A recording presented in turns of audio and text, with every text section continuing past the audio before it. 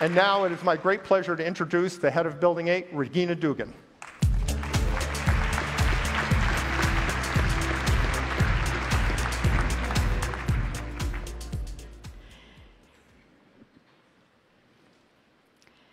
In my entire career, I've never seen something as powerful a force in the world as the smartphone that didn't also have unintended consequences, sometimes grave, sometimes everyday.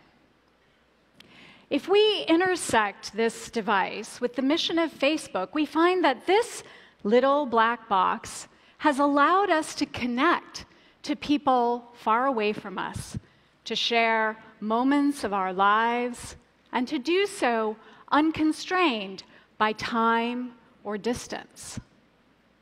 But it has also cost us something. It has allowed us to connect to people far away from us, too often at the expense of people sitting right next to us. We've all begun to feel it. We don't talk about it much because most of the discussion goes like this. If you were just strong enough, if you had enough willpower, you would put down that addictive drug that is your smartphone and honor the conversation in front of you. Usually this is said in a moment of anger or judgment. But that's the wrong narrative, and it's a false choice. This device is important. It allows us to be curious about the world beyond the one we can see right in front of us. It allows us to have empathy for people we might not otherwise know. It allows us to be adventurers and explorers, humanitarians, and citizens of the world. That's good. It's just that we know, intuitively and from experience, that we'd all be better off if we looked up a little more often. Now, voice interfaces have attracted much attention of late. Voice is referred to as the new type of OS. It's convenient, that's true. It reduces complexity, that's also true. I think that voice is important, but not for these tech-centric reasons, rather for a decidedly human reason. Because these new hardware platforms have enabled us for the first time in a long time to crawl out of this little black box and be back in the room where our lives are and where so many of the people we care about exist. Now, when viewed in this way, we realize that we've only begun to scratch the surface of what's possible. There's much, much more to do. So today and tomorrow, this is our goal at Facebook, to create and ship category-defining consumer products that are social first, to do so at scale, and to power this with a breakthrough innovation engine modeled after DARPA. Products that recognize we are both mind and body, that our world is both digital and physical, that seek to connect us with the power and possibility of what's new, while honoring the intimacy and the richness of what's timeless. Products that refuse to accept false choices. So let me give you an example of what I mean. Let's start with your brain. Your brain has 86 billion neurons that fire 1,000 times per second. Now, they don't all fire at the same time, so let's decrease that by a factor of 100. That would mean your brain is capable of producing about 1 terabit per second. About 40 HD movies are streaming in your brain every second. Now, if you haven't had your coffee yet, you might be moving about 10 times slower, so let's just say it's 4 HD movies every second. And herein lies the problem. How do I get all of that information out of my brain and into the world? What are my choices? Well, I'm I'm speaking to you right now, and I'm transmitting at about 100 bits per second. That's the bandwidth equivalent of a 1980s dial-up modem. So here's what we have. 4 HD movies per second streaming over a 1980s dial-up modem. Speech is essentially a compression algorithm, and a lossy one at that. That's why we love great writers and poets, because they're just a little bit better at compressing the fullness of a thought into words. So, what if you could type directly from your brain? It sounds impossible, but it's closer than you may realize. And it's just the kind of fluid human-computer interface needed for AR. Even something as simple as a yes-no brain click would fundamentally change our capability. A brain mouse for AR. The woman in this video has ALS. She is completely trapped inside her body. She cannot move or speak, but she is typing with her mind, not with eye blanks, with her mind. An array of electrodes the size of a pea has been implanted where her brain would normally control her motor functions. The electrodes record her neurons firing when she imagines moving the cursor. Then the computer learns to move it for her. Using this system, she can type 8 words per minute. She is typing at 8 words per minute directly with her brain.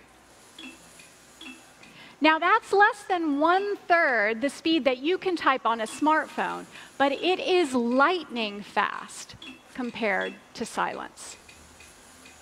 So what if instead of using imagined arm movements, we could decode speech directly? Now, to be clear, we are not talking about decoding your random thoughts. That might be more than any of us care to know. And it's not something any of us should have a right to know. Think of it more like this. You take many photos, you choose to share some of them. Similarly, you have many thoughts. You choose to share some of them. We're talking about decoding those words, the ones you've already decided to share, by sending them to the speech center of your brain. A silent speech interface, one with all the speed and flexibility of voice, but with the privacy of typed text. Better yet, with the ability to text a friend without taking out your phone, or to send a quick email without missing the party. No more false choices. Now, Marc Chevalier is the lead for this effort. He's a physicist, neuroscientist, and 6 months ago, he had the idea that this might be possible. Today, we've assembled a team of more than 60 scientists, engineers, and system integrators. They specialize in machine learning methods for decoding speech and language, in optical neuroimaging systems that push the limits of spatial resolution, in the most advanced neural prosthetics in the world. And we're just getting started. Together, we have a goal of creating a system capable of typing 100 words per minute, 5 times faster than you can type on your smartphone, straight from your brain. Over the past 3 decades, work in artificial speech recognition has produced powerful tools to decode text from brain activity while people are speaking. This is real data showing the remarkable result of mapping brain signals to text directly.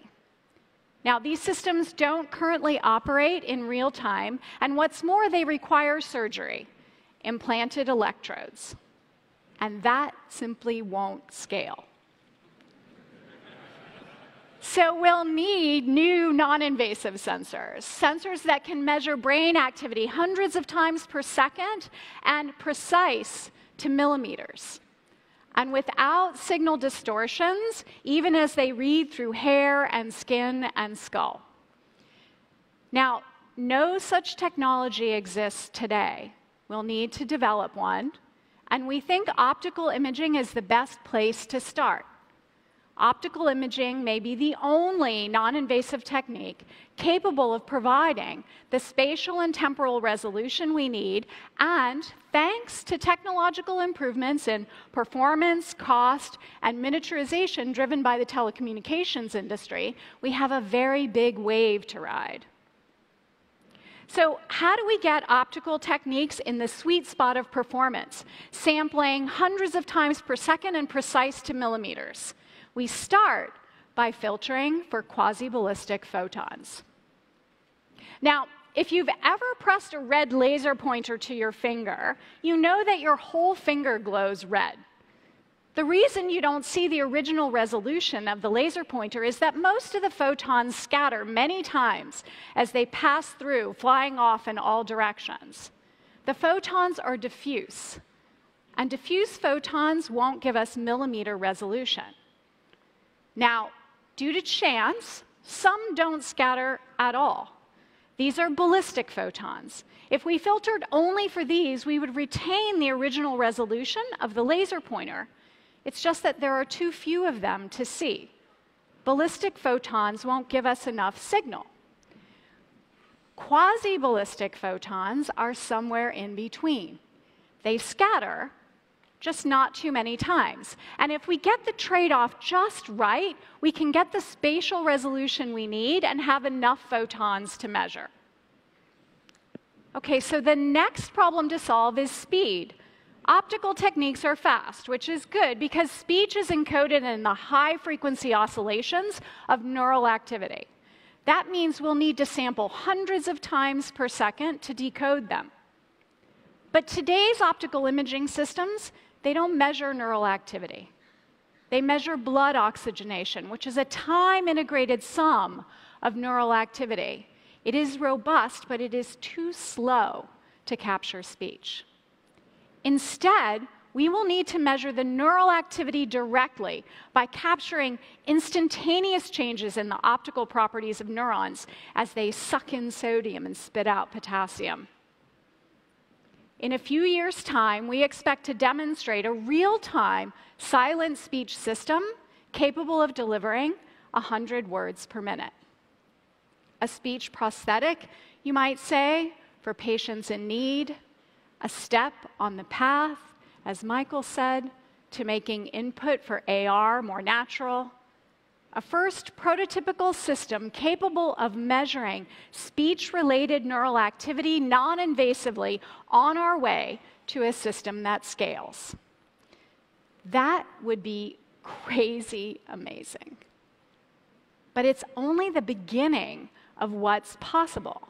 It gets better because your brain activity contains more information than what a word sounds like or how it is spelled. It also contains semantic information that tells us what those words mean. In your brain, a cup is not the label cup.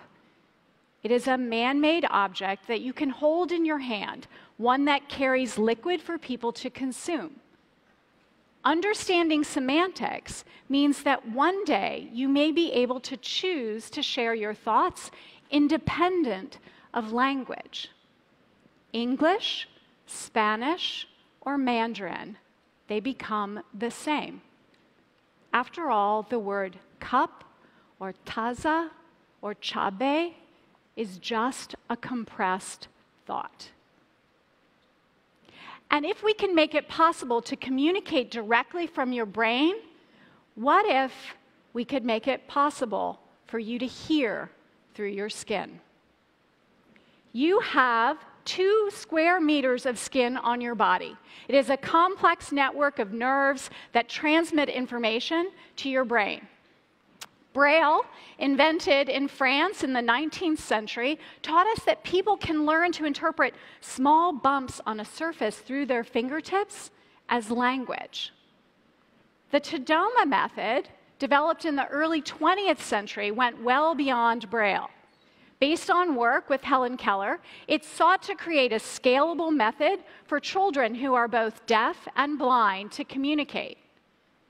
As it turns out, the vibrotactile sensors embedded in our skin allow us to interpret complex inputs, the pressure change in a puff of air, the vibration of the vocal cords and on the jaw, as language. What you'll observe in this video is a man, deaf and blind, speaking. He is using only the sensors of his hand in his skin to hear, to process, interpret, and yes, even reproduce the spoken words of his teacher. Remember, he is deaf and blind. He is repeating words that he cannot see or hear by feeling them. Wait just a minute. Right. A minute. Did you forget to shut off the water? From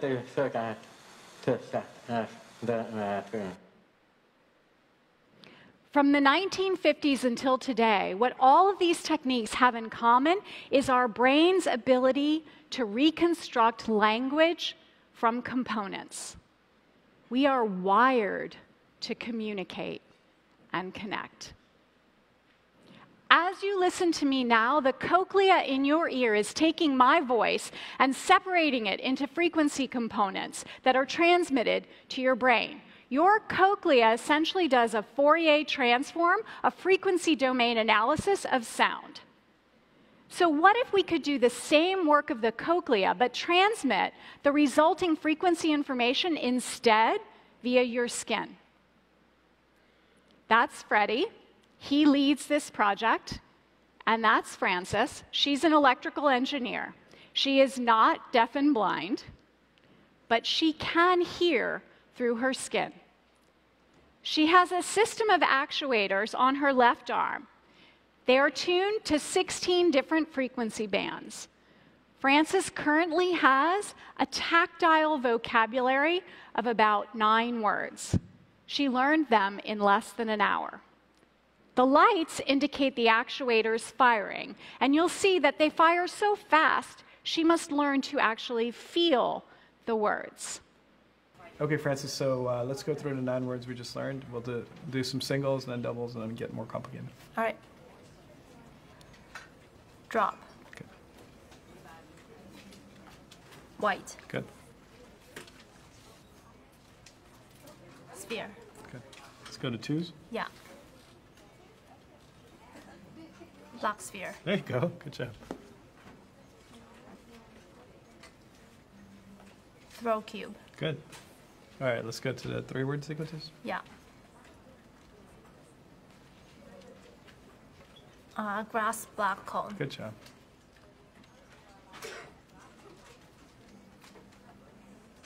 Grass white sphere. All right.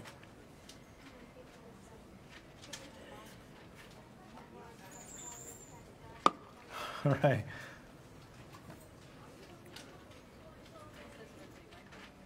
Throw white sphere. All right. It's amazing.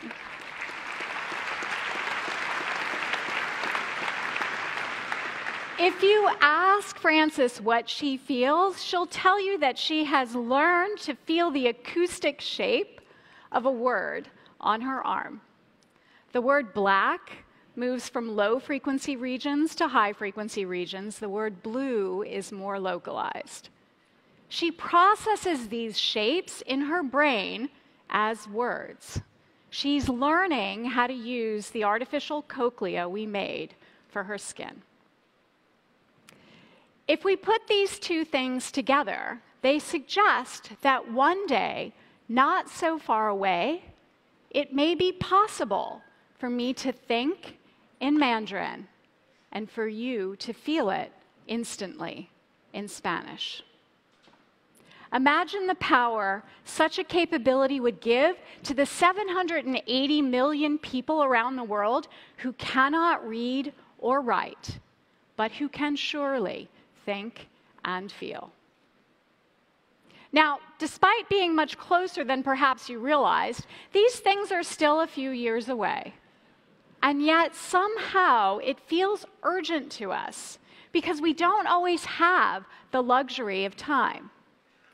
I once read an article that said 93% of our face-to-face time with our parents is done by the time we finish high school and leave home. Now, most people experience that fact like a kick in the gut. Why? Because it's a profound reminder of the power of connections and that we should do all that we can to increase our sense of presence and connection beyond that remaining 7%. This is my mom. When I moved from the East Coast to the West Coast, I struggled to figure out how to stay connected to her. I tried lots of things, most of them didn't work, and I could feel her drifting away from me. I finally decided that I would try to phone her every day in my car between my house and the coffee shop. It's about 5 minutes. And each week, I got her a little more often than the last, and the nature of our conversation changed. She told me about her begonias, about the latest exploits of her dachshund Chloe, who hides my dad's stray socks in unknown locations. I told her about a talk I had to give that I felt a little nervous about. We actually got closer. Because it's not the big moments alone that define relationships. It is the extraordinary everyday, the beautifully mundane. And I owe the depth of my relationship with my mom in part to technology. Hands-free and Bluetooth made it possible. Those technological advances made it possible for me to be in my life and still connect with my mom. I'm grateful because my mom is awesome. And I thought you might want to meet her, so we flew her in to say hi. She's sitting right here in the front row. It's my mom. Say hi, Mom.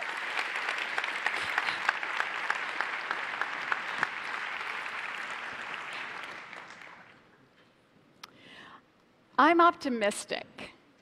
I'm optimistic that technology can help, that new hardware platforms can chip away at false choices. It's incredibly exciting to do this kind of work. But is it a little terrifying? Of course. Because this matters. Success matters. And so if we fail, it's gonna suck. And the only way to avoid that pain is to do work that doesn't matter to you. And that sucks even more.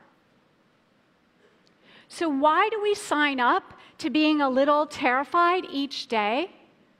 Because that's the price we pay for the privilege of making something great. The risk of failure and that slightly terrified feeling that comes with it is the price we pay for the privilege, the honor of making something new. So be a little curious. Commit to being a little terrified each day. And one last thing. Don't forget to call your mom. Thank you.